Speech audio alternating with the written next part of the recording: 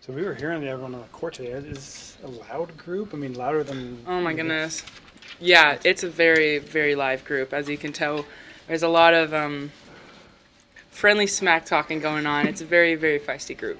Is that just? I mean, there's so many newcomers. They just made me feel comfortable. Where do you think that stems from?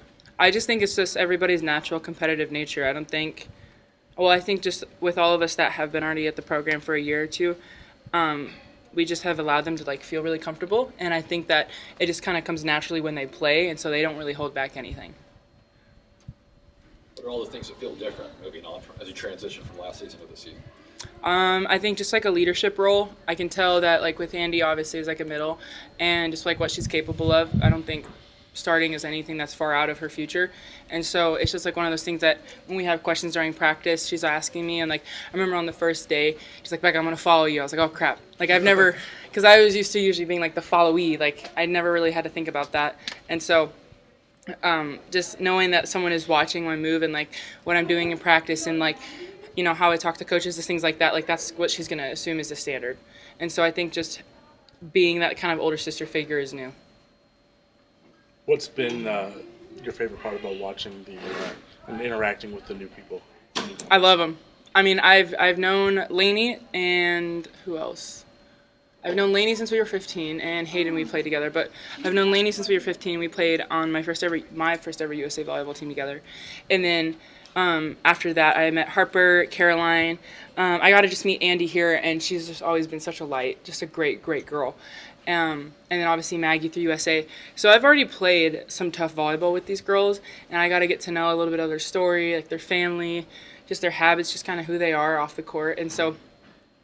I don't know. It just kind of feels like I'm playing with my best friends. Coach says that y'all haven't talked about kind of what you want to get out of the spring, but personally, what are your goals and objectives during the spring practice season? Well, I guess just like more specifics. It's not really like numbers, but like just being really effective in transition. I think blocking has always been one of my strengths, and I don't know. I feel like I would be able to level up this next season, especially just in the Big Ten in general, if I'm able to kill more balls. And then obviously get my serve in. Like that was just really huge. For me last season, I think what hurt the team as well is just like me just as a volleyball player was like not being able to do that for the team. So just really focusing on that and doing it in random moments because I might not serve for about an hour.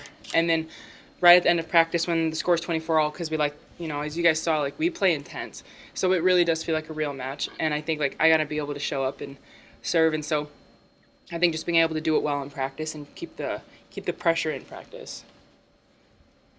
How important is that intensity in practice for you guys to translate that to the court for matches? Oh, it's huge. I think that what it makes me think of is Micah Christensen. He had a Zoom call with a couple of our setters, and he mentioned that like the big moments in his like actual live play, whether it's the Olympics and all that other stuff, like they're not very big to him because he takes practice so seriously, and it also makes the big moments a lot less scary. Like personally speaking, just when I'm able to put that kind of pressure on myself, like if I get probably, I don't know how many more reps in practice just doing the same skill, and in a volleyball game, yeah, I'll do a couple, but it's usually not the same rep over and over, and so, I don't know, just taking each of those reps seriously will help when I probably have to do it once or twice in a game. Do people talk to you about that outdoor match much? You're in the public when you're out large? They are more. Where was it? One of my friends who plays soccer, she mentioned that someone asked her about the game. So just because she was wearing a Nebraska shirt. So it's being talked about, like, not just in Nebraska. So, yeah, it is definitely a conversation. You doing any recruiting for your brother?